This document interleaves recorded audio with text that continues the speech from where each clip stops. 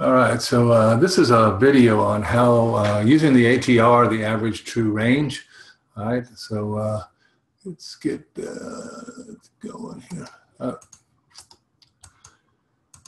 So don't forget that nobody's told you can make $3 million in 2 weeks. The possibility exists you could sustain a loss of some or all of your initial investment. Therefore, you should never invest any money you cannot afford to lose. Be aware of all the risks associated with foreign exchange trading, and seek the advice of an independent financial advisor if you have any doubts. All right.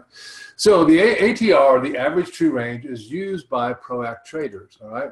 Now we use it to assess the current volatility of a given currency pair. We watch its history over multiple time periods, and that gives us information regarding its current volatility based on past history. We also use it to ascertain whether a currency pair can accomplish the target that we've determined for today. Advanced traders also use it in swing trading and also in determining stops in a fundamental announcement. For the sake of this video, to keep it simple, we're not going to talk about how advanced traders use them. All right. So if you look at Wikipedia and you look up average true range, you're going to get all this information about it. You'll see what the calculation is and all this and all that. All right, so here's a couple of things. The indicator does not provide an indication of price trend. It's simply the degree of price volatility, okay? So the true range is the largest of the most recent period's high minus the most recent period's low, and the absolute value of the most recent period's high minus the previous close, okay?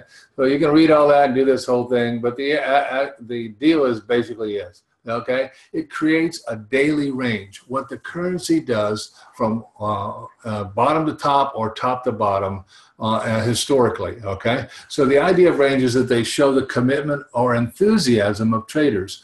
Large or increasing ranges suggest that traders are prepared to continue to bid up or sell down a stock, or in our case, Forex, through the course of the day. Decreasing range suggests waning interest, all right? So it should be pretty simple with that, okay? So here's an ATR. You can go do a search on, Google, and you'll find, 2,000 different ATRs, all right? So it's just an ATR. You add it to your charts right here, and you have to read it in here, okay? Right in here it says that the ATR current setting is 82 pips, all right? So you can see it's just under the 1.000 here, all right? Down this other one here, the current ATR is 256 pips. You see that? So over in this area, it was only doing about 150 pips. So you can see in this area, there was not a lot of interest, and now there's a lot of interest. It's very simple, not very hard to deal with, okay? So fast trackers have their own script, which pulls them out into historical time frames. So this is what it looks like. It's a little script that just pulls them all into one little sheet. It's really nice and really quick for us to look at. So, but comparing them allows us to see what is happening over multiple time frames with a particular pair. Now, we use the 14-day as the norm, all right? So you can see here, let's just take the euro dollar, okay? It averages 82 pips a day, all right? From the high to the low, low to the high, whichever way it's going, it averages 82 pips, okay? But you can see that's an increase over the last 7 days, all right, which was averaged 67 pips. And it also, in the last 2 days, it was only averaging 43. So you can see, if you just extrapolate the 43 to the 82, you can start to see that there's twice as much interest in this currency as there was 2 days ago, all right? Now, if you go all the way down here to 180 days, which is half a year, you can see that its average is 98 pips, all right? So in reality, it hasn't even quite got to its average that it does normally, all right? So you can see how quickly you can ascertain information about these currencies. Some of the bigger ones, okay, for instance here, pound yen, all right? Currently 306 pips a day. Well, if you could catch that at the very beginning of the move and you wouldn't click the sucker out for 5 or 10 pips, you know you're going 306 pips today, all right? How long will it take? It might take all day. It may take 2 hours. Who knows what it is, all right? Well, you can see that 306 is actually declining from the 321 and the 308. So in the last 2 days and 7 days, there's actually slightly more interest in the currency than there is now. But over the long term, the 180 days, it's 236 pips, all right? So that'll give you an example how that works, okay? So let's just take a look at a chart. I've taken a chart and popped this up here. It's the euro dollar, okay? I'm not a fan of the euro dollar. Why am I not a fan of the euro dollar? Because its ATR is too small, all right? In 3 sessions, it only goes average at 82 pips. So divide 3 sessions, the New York, the Asian, and the London by 83 by 82 pips, and you can see it only runs about 20-some pips a session. Well, that's not worth trading, in my opinion, but that's just my opinion. All right, so let's take a look here. You can see here that currently we're running 82 pips right here, right there. So you can see that's a pretty big range, 82 pips, right? The last 7 days, it was only 67 pips. Well, you can see that. If you add all these here, you're going to see that you're only averaging about 6 days in this area right in here. You see that? All right. And overall, in 180 days, it's only 98 pips, all right? Now, 98 pips a day is 3 T30s. Each one of these little lines on our charts is one of the reasons we have these lines on here. So it's easy to see. Oop, back up there, sorry. It's easy to see where they are. So you see there's a blue line there, a blue line there, a blue line there, a blue line there, a blue line there, and a blue line there. Those are T30s, all right, 30 pip targets, all right? So the average range of this currency is 3 of those in a 180-day time frame, but currently not even able to do that, only 82 pips, all right? So we've just opened up the charts here, and we see, wow, I think I got a big wide open space down here. Okay, so this is how we use it. I'll show it to you here.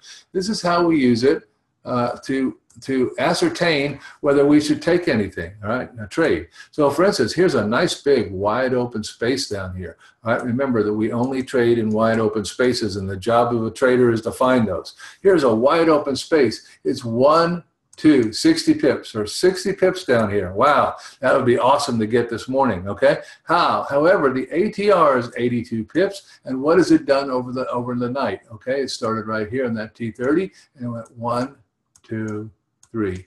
It's done 90 pips, all right?